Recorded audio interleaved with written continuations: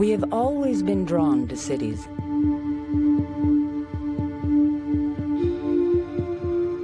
Yet from high above, signs of life are nearly impossible to detect. Until day slowly turns back into night to reveal shimmering islands of intense human activity.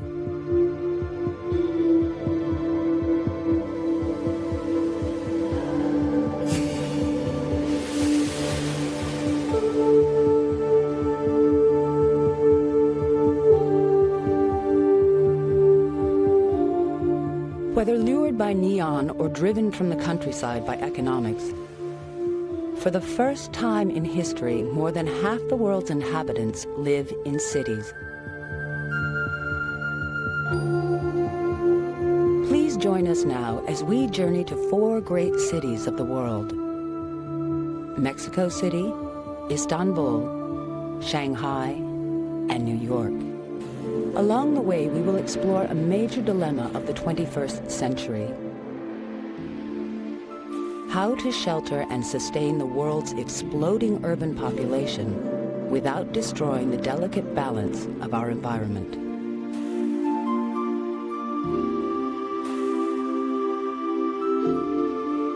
Planet Earth.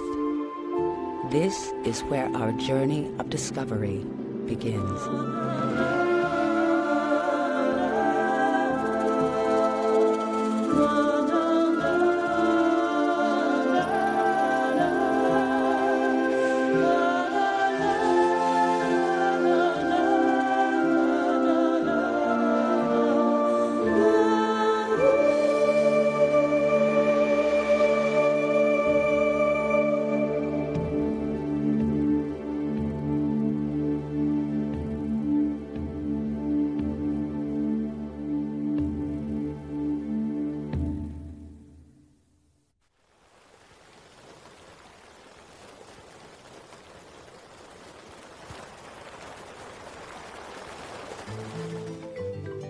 Mexico City pulses with energy.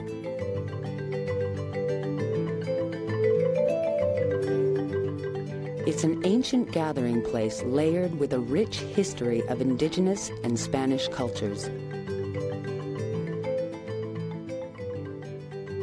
A nation's capital where pilgrims come seeking miracles and offer prayers of gratitude. It's also a 24-hour-a-day, high-octane city that never sleeps. Especially on September 15th, the eve of Mexico's Independence Day. Close to 1 million people have gathered in Mexico City's main square to recite a historic 200-year cry for freedom. Long live liberty, long live justice, long live democracy, they shout. Lately, the people who live in Mexico City have little else to celebrate. Home to over 20 million citizens and growing by 350,000 each year, living conditions are so serious that a 200-year-old celebration in praise of liberty is often marked by angry demonstrations demanding environmental action.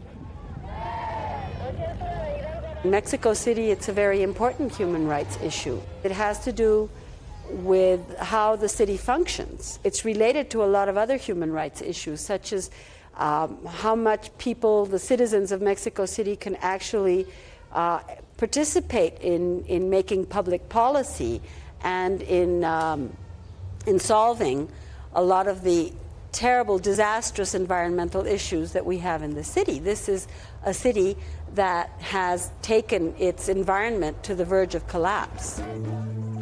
How did this happen? How could such a proud and beautiful city become a metaphor for all that could go wrong with urban development? Computer-generated models help visualize the city's fundamental problem. Mexico City is located in a valley 1.5 miles above sea level. Surrounded by a wall of mountains, some as high as 12,000 feet, it is locked into what scientists call a closed ecosystem. Unlike most other megacities, there is little wind to cleanse the air, and no ocean or major river to exchange water and sewage. The city's atmosphere is thick with smog, a toxic soup cooking airborne chemicals into ozone. 8 out of 10 days are declared hazardous to human health. Just breathing is said to be the equivalent of smoking 2 packs of cigarettes a day. Adding to the problem are 35,000 factories spewing tons of pollutants into the air. But it's primarily the emissions from over 3 million cars that leave the city gasping for breath. Mexico City is trapped between the limitations of its geography and a way of life shaped by the internal combustion engine. Yet the city struggles towards a cleaner future. Thousands of repair shops cater to stricter exhaust regulations and increased auto inspections. To encourage residents to use public transportation, the rapid transit system has been greatly expanded. Unfortunately, city officials have been forced to use much of their limited resources to deal with a more serious crisis. In a city famous for its richly decorated fountains, Mexico City is running out of water. When the Aztecs founded the city, it was dotted with lakes and surrounded by a densely forested watershed. Today, only a few groves of trees remain. The lakes are also gone, drained by the Spanish to expand the city. In their place are 1,400 square miles of asphalt and concrete, and the remains of ancient aqueducts that once brought water in from nearby springs. But as the city's population grew, more water was needed.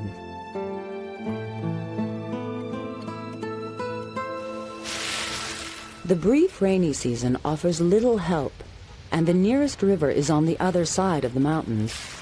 Though Mexico City sits on top of a vast aquifer, it is in danger of running dry because 70% of the city's drinking water is pumped from the underground reservoir.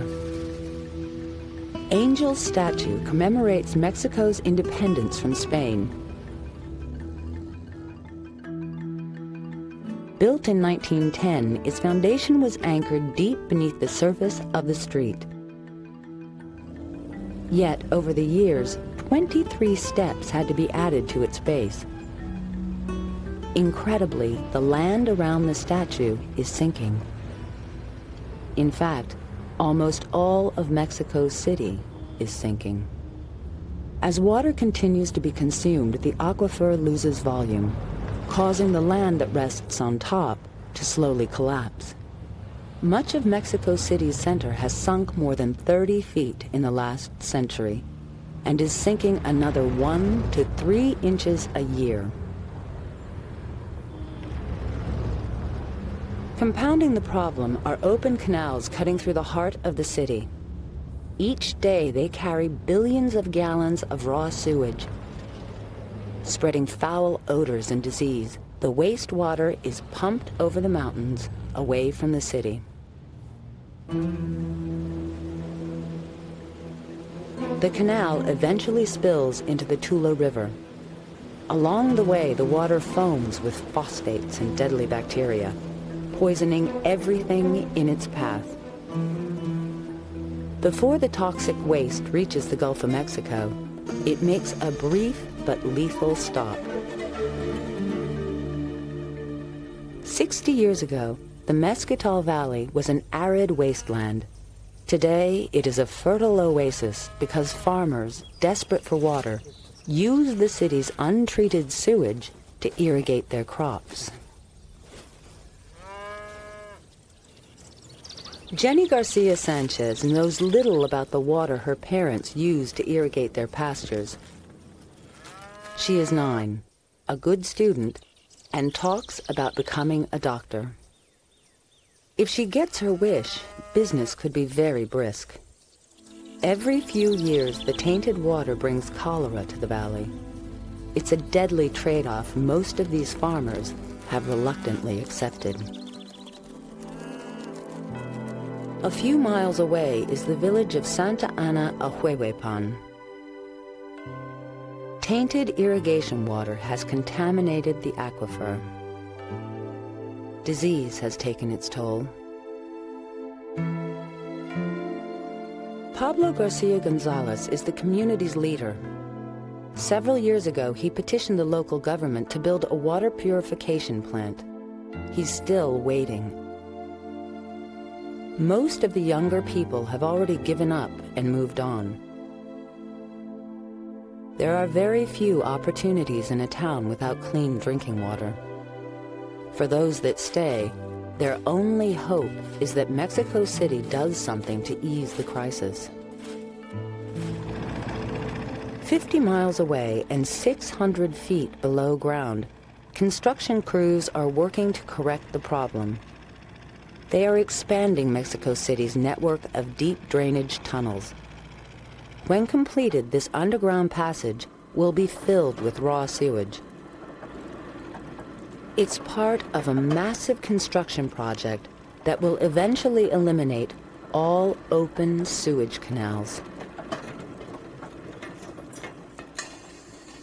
At the end of the tunnel, a huge drill cuts through 20 feet of earth and rock each day. The project's long-term goal is to treat the city's raw sewage before it ever reaches the Mezquital Valley. Though only 10% of the city's wastewater now passes through new purification tanks, it's at least a start. An added benefit is that the treated water is used in another environmental effort: the restoration of Lake Texcoco. Drained by the Spanish 400 years ago, Mexico City's treated water is giving the dried-out lake bed a new life. This restored lake is very important because it plays a major role in the way it affects climatic conditions here in Mexico City. It raises the humidity, which helps to control the formation of massive dust storms that were once a major health problem. Now a safe haven for local and migrating birds, the restored lake is strong evidence that much can be done to improve the city's quality of life. I think that's an interesting thing. This one piece will make 52 layers. Watch on mobile devices or the big screen. All for free. No subscription required.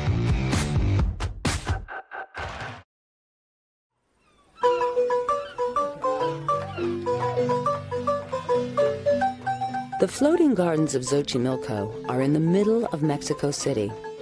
It's a place to spend a few leisurely hours drifting on a network of ancient canals.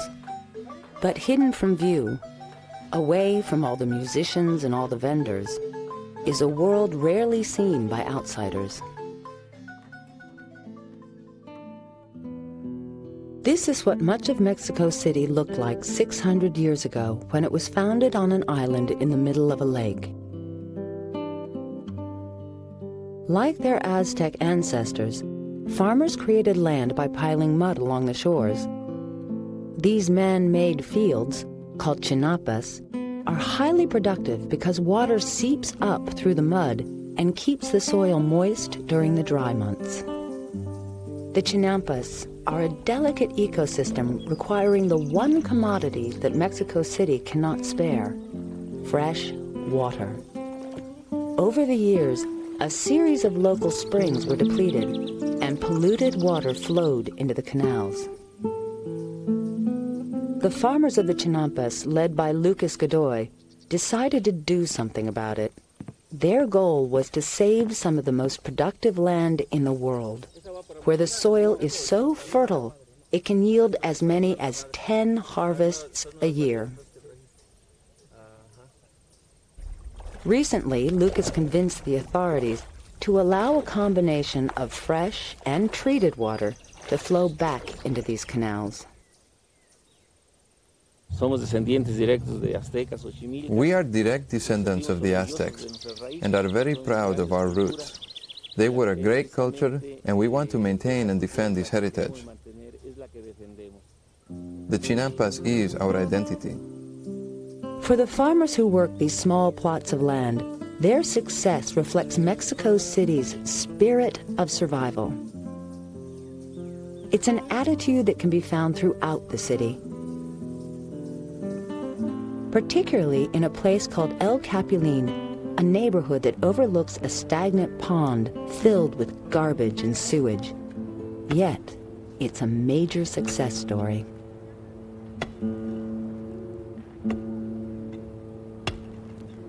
At first, the community had no roads, little drinking water, and no provisions for handling waste.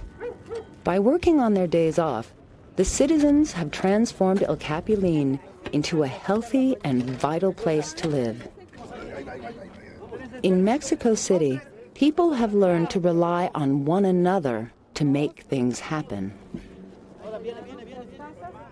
Every Sunday, about 200 people attend a town meeting. The residents are considering the construction of a greenhouse that will provide jobs. Tonio Ramirez is keenly interested. Like many of the residents of El Capulín, Tonio earns a living selling flowers. On most mornings, he visits a wholesale flower market. He makes his selections with care. Tonio can't afford to buy more than he can sell. He then finds a busy downtown street corner, preferably with a long traffic signal. Street vendors like Tonio are a common sight throughout Mexico City.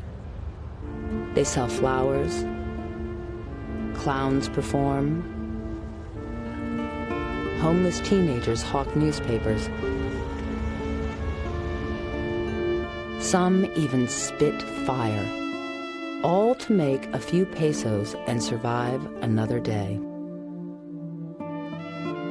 The lesson of Mexico City is simple.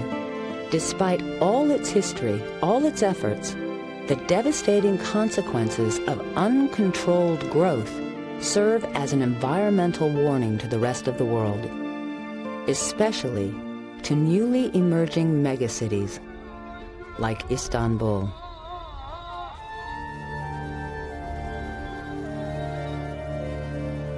A sophisticated waterfront city, rich with ethnic and religious diversity, this has always been one of the great metropolises of the world.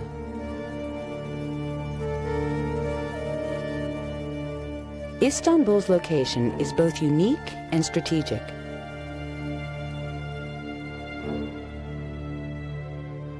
Built on the edge of two continents, Asia and Europe, throughout history, this was a bridge between the Orient and the trading centers of Europe and the Middle East. Connecting the Black Sea to the Sea of Marmara is the Bosphorus Strait, a narrow 15-mile waterway cutting through the heart of Istanbul. For more than 1,000 years, this was a center of the civilized world, a capital of three great empires, Roman, Byzantine, and Ottoman. The streets of Turkey's largest city still reflect much of its early splendor. The Hagia Sophia was a 6th century Christian basilica. This was the world's largest domed structure until the building of St. Peter's Cathedral in Rome. The nearby Blue Mosque is a crowning glory of Islamic architecture. In a country that is 99% Muslim, this is one of the nation's most important places of worship. Istanbul is an ancient city racing into a new century, saddled with all the contradictions of a modern metropolis. For centuries, its citizens have been asking themselves where they truly belong. East or west, Muslim traditions, or a secular lifestyle. Now they must ponder the consequences of Istanbul's recent transformation from a city of 1.5 million to an uncontrolled and sprawling megacity. Istanbul is a city of something like 15 million people, although nobody really knows the precise size of it. And bringing so many people together in such a small space obviously brings a lot of environmental problems with it. In many ways, you can consider Istanbul to be a city on the edge. Hello. Renowned photographer Ara Gula has documented life in Istanbul for the past 50 years. He struggles with the changing face of the city. This is my country, and Istanbul is my city. I born here, and my house is somewhere here. But now I am looking all my old pictures, because I am now 68 years old. This is the Istanbul Ara longs for. Portraits of his beloved city. Glimpses of places that may no longer exist.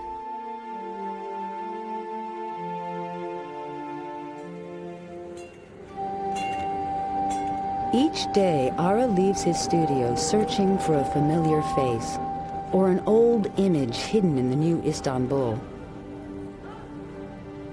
But when he focuses his camera, all he sees is change. My city is disappeared. It's the people and the faces change, clothes change. Yet he never stops searching for new images in a city that's verging on the edge of chaos.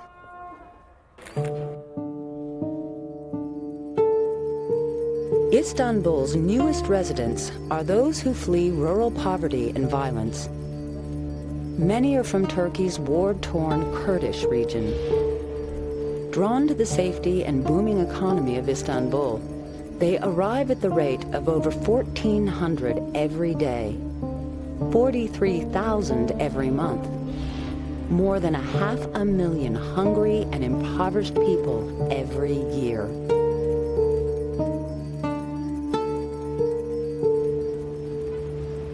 With little room left in the old city, people are crowding into Istanbul's unspoiled areas, igniting a battle between those who need housing and those who want to preserve the city's remaining green spaces.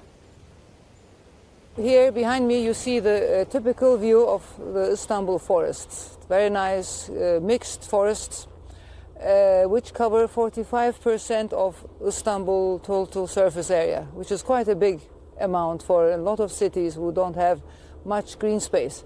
But this green space is very, very threatened. We are very worried about its future, and that's why we put up a fight. The most dramatic example of green space loss is along the Bosphorus. Until a few years ago, this 17th century Ottoman palace was surrounded by a healthy habitat for plants and animals. Today, it's been invaded by urban sprawl. A nearby forest has been completely destroyed and replaced by a huge housing project. Most of its development was illegal. These immigrant settlements, called gecekondu, the translation is built overnight, are actually sturdy structures that the government eventually legitimizes. Illegal housing is the quickest and easiest way to shelter an exploding population. As new arrivals pour into the city, its water supply begins to suffer. This is not the first time Istanbul's water fell victim to human pressures. During the 6th century, Romans built huge underground reservoirs for times of drought or enemy attack. These highly decorated cisterns sustained Istanbul for centuries. Then, about 400 years ago, the city's population rose sharply. These subterranean chambers were no longer adequate, plunging Istanbul into a serious water crisis. To ease the city's thirst, nearly 35 miles of aqueducts were built, connecting Istanbul to rural reservoirs and natural springs. Just outside of Istanbul, Ottoman engineers constructed the Karajli Dam. It's changed very little over time, and the surrounding watershed is still productive and unpolluted.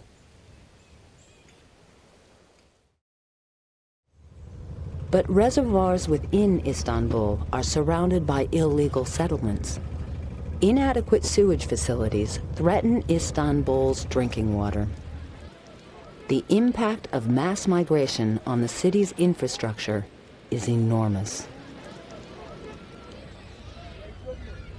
Just ask those who work the waters of the Bosphorus.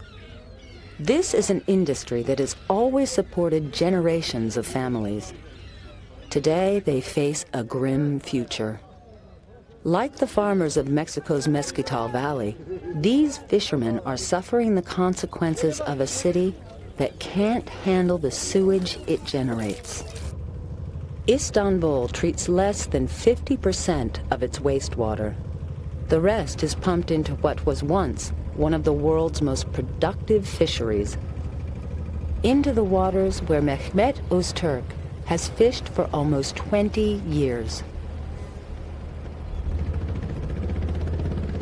He was 18 when his father taught him the trade.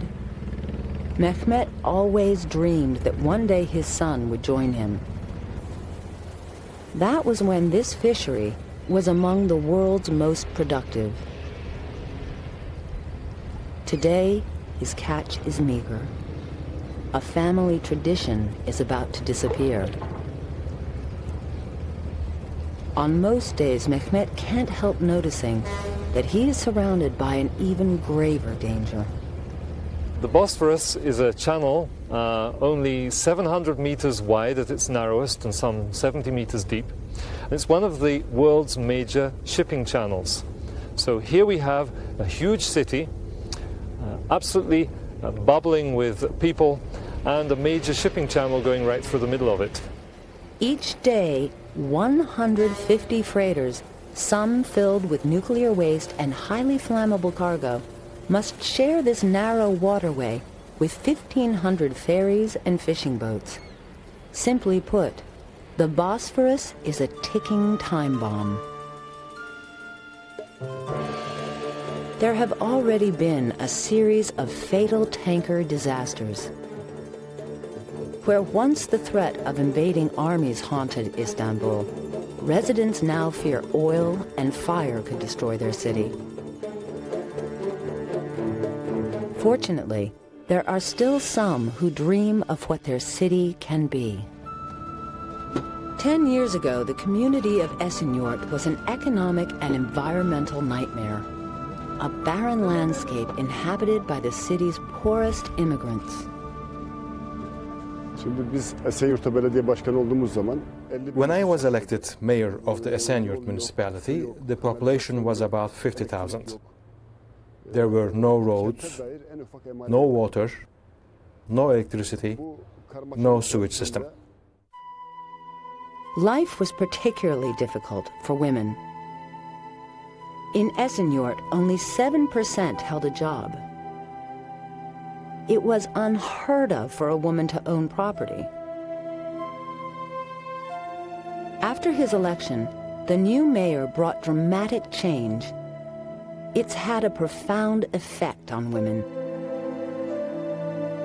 He decided to build a new community from the ground up. We pursued a contemporary approach to city planning by building hospitals, schools, pedestrian ways, bicycle paths, and daycare centers. It soon became one of Istanbul's most successful housing developments, and it was legal. For the women of Esenyurt, the benefits were enormous. It gave Aisha Shavas the freedom to start a career. With a $350 loan from a community foundation, she opened a cafe. It changed her life. She now owns her own business and has already paid off her loan. Aisha's success and that of her community shows that there are ways for cities to face new challenges. Hope can also be found in the kinds of images Aragula searches for. Images of a people open to new ideas.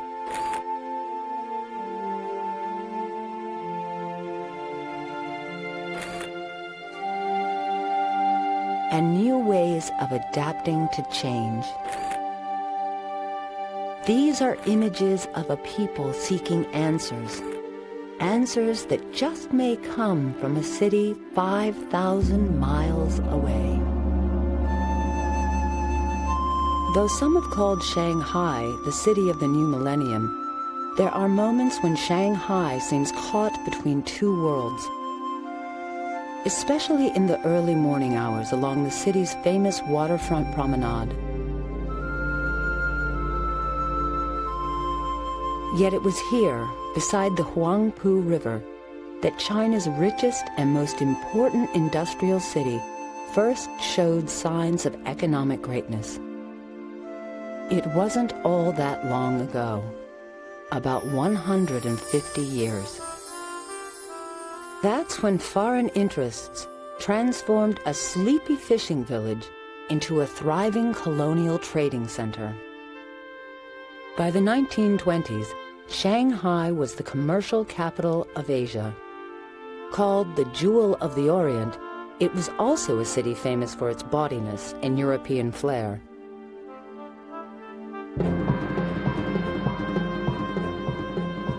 Then came the horrors of World War II. Invaded and ultimately occupied by the Japanese, Shanghai suffered enormously. After the war, Chinese nationalists took control of the city. 4 years later, Mao's communist forces liberated Shanghai, but living conditions worsened.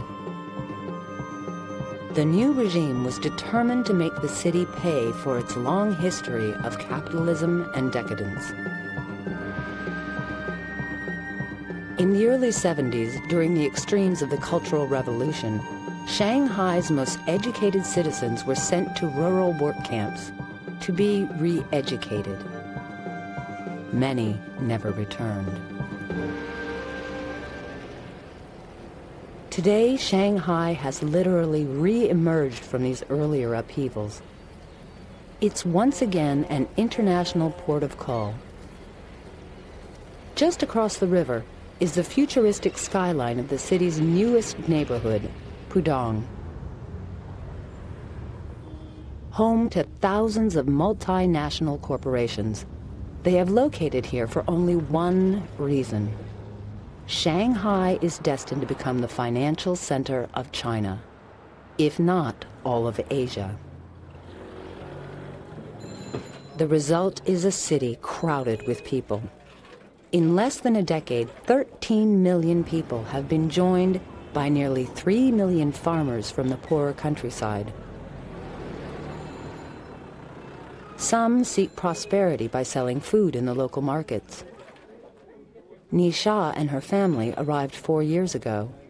Sha is 21. Her mother hopes to earn enough to give her daughter an advanced education. She would be the first in her family to go to college. Others seek economic opportunities in one of the 20,000 construction sites in Shanghai. These workers were once rice farmers from the northern provinces. Today, they share a common dream of earning enough to shop on Nanjing Road, the city's most elegant thoroughfare. Each day, over 1 million people pack its sidewalks. Increased wealth has made Shanghai a mecca of materialism. In a city of mostly non-Christians, Christmas has been embraced as a symbolic way to cast off 50 years of austerity. even though the city's booming economy never seems to let up, Shanghai must face the same reality as Istanbul and Mexico City. Rapid growth and uncontrolled development often generate major environmental problems. Most mornings, smog hangs low over Shanghai's imposing skyline. It's the result of burning low-grade coal, used as the primary fuel for cooking, heating, and running factories. Lately, the air is becoming even more polluted as bicycles are being replaced by automobiles and buses.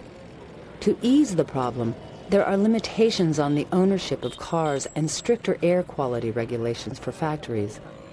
Shanghai's authorities are also learning from other megacities. All the people, Shanghai people, top from the senior officer down to the normal citizen, they are aware about environment issue. They are always talking about clean air, clean water. The city is slowly rebuilding its infrastructure, starting with a public transportation network. At its heart is a new subway system.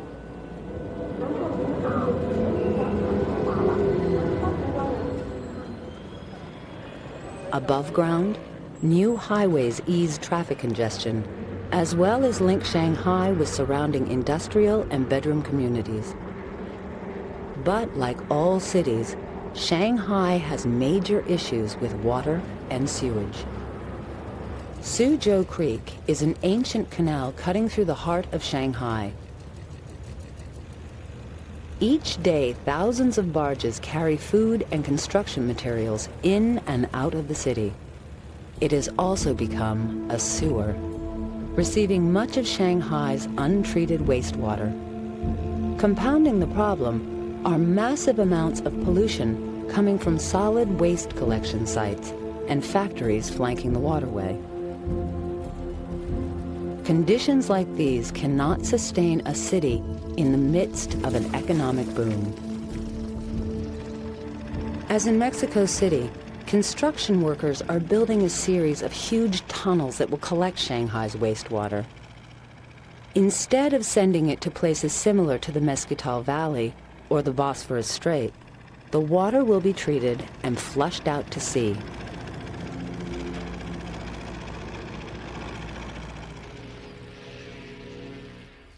Shanghai is also improving the quality of its drinking water. The city's first water treatment plant became operational more than a century ago. It has always drawn Shanghai's drinking water from the Huangpu River. Today, the facility can no longer handle the mounting levels of pollutants in the river. 20 miles upstream from Shanghai, where the Huangpu is less affected by industrial waste, the government remedied the problem by building a new water intake and pumping plant. But as the city continues to grow, it's having a major impact on the surrounding countryside. Some of China's most fertile farmland is giving way to factories. Rural waterways and aquifers are becoming contaminated with industrial pollution. Perhaps the most dramatic impact of Shanghai's effect on the countryside is in the nearby city of Suzhou. This is a place famed for its ancient gardens. For thousands of years, Suzhou adhered to a more traditional, more spiritual way of life.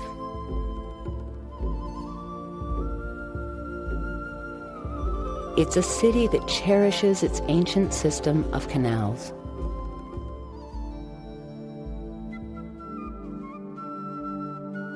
But Shanghai's rapid growth hasn't come without a price. In this 10-year-old satellite image of rural villages near Suzhou, green indicates agricultural activity. In a recent photograph, the pink areas indicate urban development and the dramatic loss of farmland. Today, officials in Suzhou are struggling to preserve its historic district.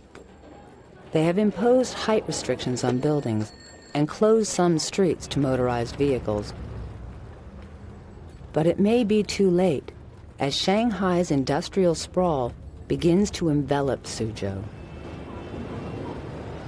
In Shanghai, almost all green spaces have disappeared.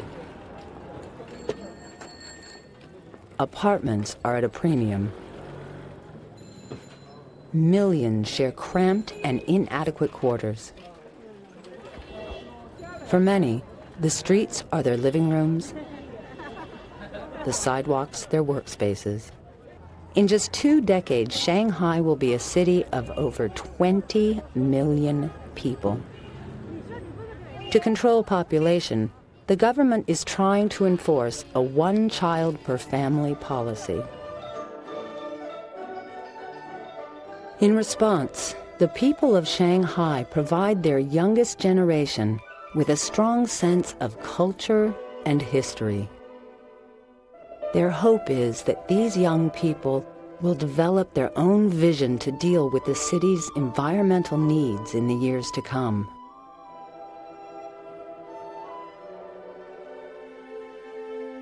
The same sort of vision New Yorkers clearly demonstrated more than a century ago. It was a time when great waves of immigrants came to the United States, many fleeing from religious or political unrest. Most came in search of economic opportunities.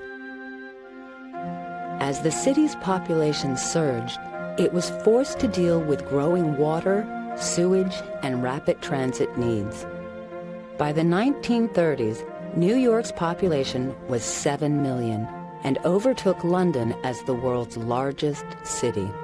New York City has a lot of advantages because it is a city that had its main growth period much longer ago and has established a set infrastructure, not only a physical infrastructure, but a governmental infrastructure and a social infrastructure that can deal in some ways a lot better with its growth. From the air, New York is like no other place on earth. Ringed by water and built of steel, this is a megacity that works. For the 20 million people who live in or around New York, with a few exceptions, water and air quality are relatively high, and all of its sewage is treated before leaving the city. Essentially what you want to do is you want to allow the cities to grow upwards and to flourish, but not to grow outwards. And you don't want people leaving the cities. You want people flocking to them and living there because the cities can handle waste much more efficiently. They can use water more efficiently. They can use natural resources more efficiently than any other social development organism. Above all, New York is still a beacon for those seeking a new life. A city where more than half its population are foreign-born or are the children of immigrants. What works in the city is a Mexican crossing the Rio Grande River someplace, going into Texas, and then getting a bus to New York City to start working. The bravery, the vision that takes for a young kid to come up here and start out life as a busboy in a coffee shop is the very thing that made the city. How can we lose with that type of sizzling energy coming into a city? The energy that makes New York work can be found in ethnic neighborhoods like the South Bronx. Once a community of Irish, Italian, and Jewish immigrants, today it is still a thriving neighborhood, but now it's a place where Spanish is the first language. Not very long ago, the South Bronx was a metaphor for environmental and urban blight. Industrial pollution plagued the community. Buildings were condemned, dreams shattered. Confused and angry, for some, arson was a response. This community in the 70s and 80s experienced an average of 5 fires per evening. In fact, people growing up here often spoke of coming home from school and hearing fire engines and sirens and not ever quite knowing, is this my house that's burning this time? That image remains burned sort of in people's minds about this is what the South Bronx represents. Eventually, the city gave the neighborhood back to its residents, and they started to rebuild their homes. For example, over here, you have the 811, 827 co-ops. These are what we call sweat equity, where the people who lived in these co-ops back in the early 80s began to actually rebuild them themselves. Their sweat or their time into this property is their equity. And so today the community organizes itself through a special program that allows people to really live out their own American dream. The American dream. For the densely populated community of West Harlem, it is a concept that at times has little meaning. Each day, its residents struggle with serious environmental abuses. Their street art reflects the depths of their frustration.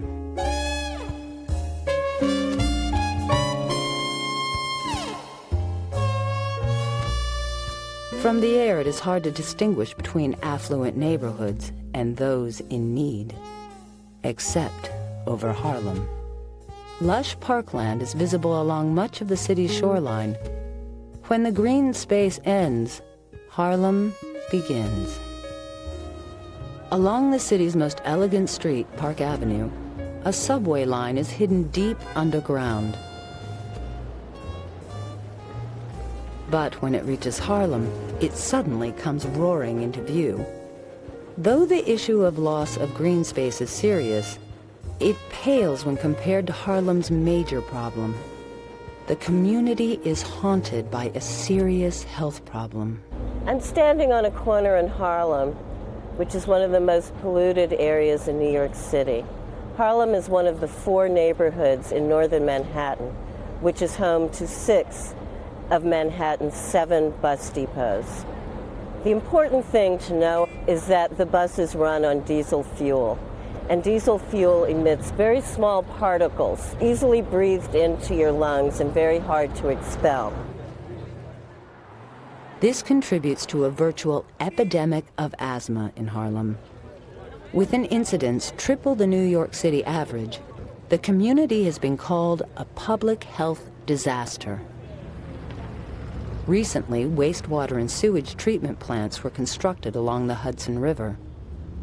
Though originally planned for a downtown neighborhood, when its affluent citizens complained, the plants were built in Harlem.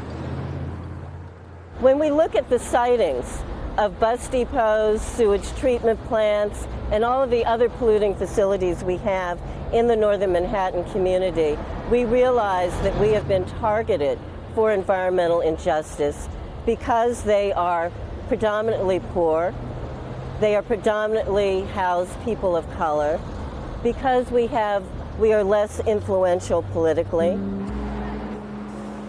But thanks to the efforts of community leaders like Peggy Shepard, health conditions are slowly improving. A plan to expand the city's waste facilities in Harlem was stopped as the community continues to fight for environmental equality.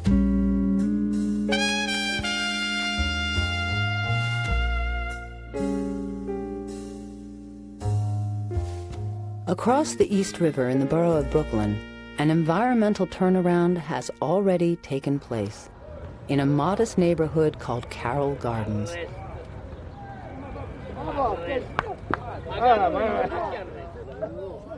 Here, elderly immigrants still cling to the ways of their European heritage. The neighborhood, for the most part, is made up of Italian-American immigrants. The process was you'd move up the economic, social, educational ladder and then retreat to the suburbs.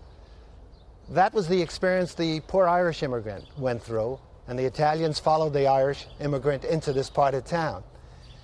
But in the 60s, in the early 70s, a group of us decided that we were going to change that social pattern. And why did people have to leave? Why did they think they had to leave to get out to the suburbs? The major problem was a waterway running through the heart of Carroll Gardens. Since the 1860s, the Gowanus Canal provided passage for barges. It was a lifeline for the city's expanding economy. But over the years, the canal outlived its usefulness. Its waters became polluted. Suspecting that this could be a health threat, in the early 80s, the neighborhood demanded that the canal's water be analyzed. I'm almost reluctant to say, because it was so bad, but they identified typhus, typhoid, and a virulent strain of cholera. And once that word got out to our elected officials, we finally got motion. And that meant a $458 million application to build the Red Hook Sewer Treatment Plant, which has been on flow since December of 1989. As word spread about the cleanup, Carroll Gardens began to change. There are 250,000 people within walking distance of this canal. The commercial potential is immense. Shops, restaurants, coffee houses, housing, public use, walking by the canal. We're on our way to seeing a difference. Today, new waves of immigrants are moving in. Young professionals from Middle America. Drawn to the community because of the promise of a waterfront promenade and the warmth of its old world charm. In the end, the people of Carroll Gardens, the people of New York City, are no different from those in Mexico City, Istanbul, and Shanghai. The quality of their lives is controlled by their ability to cope with change. By the year 2020, over 60% of humanity will live in urban centers. Fortunately, we are now beginning to understand how cities work as unified systems. We have the natural resources to feed those people, we have the air for them to breathe, and we have enough water for them to drink if they can live efficiently. And the only way to do that is to make cities that work. We are also recognizing that those who live in cities have the right to basic necessities like clean air and water. It is what is called a human rights issue of the fourth generation. It's the right to sustainability. Though the challenge of balancing economic growth with the health of a city can be a difficult struggle, no one questions that it must be done. They come from the towns and small villages and rural areas to get better education for their kids, to get better job opportunities, and to have more options, more choices. Despite all their problems, the extraordinary thing about cities is that they remain places of learning, where opinions and ideas can be exchanged. These are all aspects of a healthy city. A city with those elements can survive and can be sustainable. For the people who live in cities, who are drawn to the promise of a more rewarding life, they all share a common bond. A bond that is renewed by the birth of each new generation, bringing new ideas, new attitudes, new visions for the future.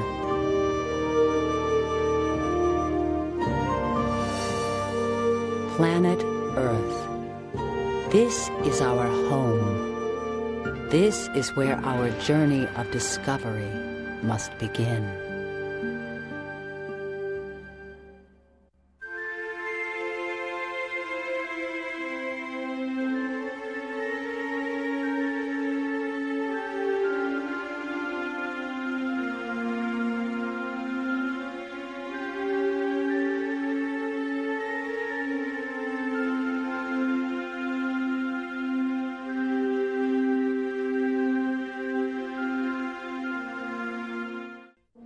Major funding for Journey to Planet Earth was provided by the National Aeronautics and Space Administration, NASA's Earth Sciences Enterprise, dedicated to understanding the total Earth system and the effects of natural and human-induced changes on the global environment. The W.K. Kellogg Foundation, as part of its continuing work to build a more sustainable food system. The Arthur Vining Davis Foundations. Continental Airlines in 38 countries worldwide. The World Bank. Additional funding was provided by the Rockefeller Foundation, American Honda Foundation, and the U.S. Department of Agriculture Sustainable Agriculture and Research Program.